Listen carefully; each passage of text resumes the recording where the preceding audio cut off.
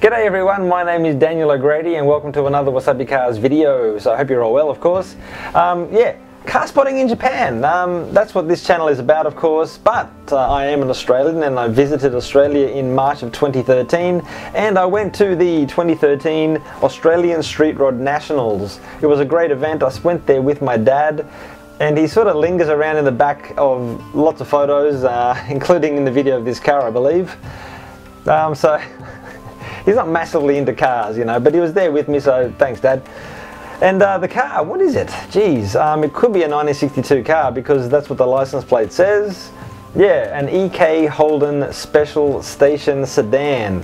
I mean, I'm fighting the urge to say Station Wagon because it's a wagon body shape, but the badge does say Station Sedan, so let's just call it that. Another badge on the back I see is Hydromatic, so it's got a automatic transmission. Would you believe that this was Australia's first automatic transmission? No, that is not question of the day, but what an interesting fact. 1962 and we got the first automatic transmission in Australia. Now the engine is the grey engine, grey motor, and 138 cubic inch, and the engine pumped out 75 horsepower. Bam, that would really push you back in your chair if you're going up a hill and you got shunted. No, man, hey, I love Holdens. What am I saying? I love Holden so much. Check it out, guys. I have Holden brochures. Japanese language Holden brochures. See? That's how much of a fan I am. I got a bunch of them. Yeah, Japanese language. I even have some English language stuff just to mix it up. This is still wrapped in plastic, but EH Holden. And there's a couple in here for the 1971 Holden range, well, the Tirana and the Brahm, I think it is, yeah. Well, I got to share one more, guys. It's the Monaro Supplementary Owner's Manual in fantastic condition.